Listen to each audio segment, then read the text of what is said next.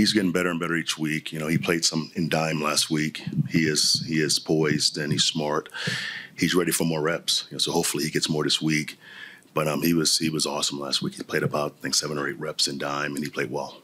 He's played well. You know, he's played well, especially at nickel. That's a tough job. It's a combination of obviously corner, cover skills, some linebacker with run fits, and obviously tackling. You know, he's a really good tackler, and when he's close to the ball, he gets it. His cover stuff has been really, really, really solid. His guys don't catch the ball. And that's a nice trait for any defensive back.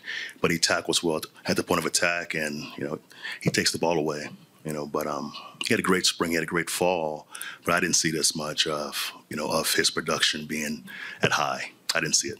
Delarrin Turner-Yell, where's his game and how he's come along? He's played for us, Mike, this year, and every week he gets better. I mean, this kid's tough, he's smart, and he's ready for the challenge. And that's their role. And your hope as a coach, as the year goes along, those young kids are ready to play. In the late part of the season, you're going to have injuries. To step in and play 3 or 4 games for us, that's their job. Riley and those guys, and J.L. Skinner and Turner-Yell. So if he has to play, he'll play well.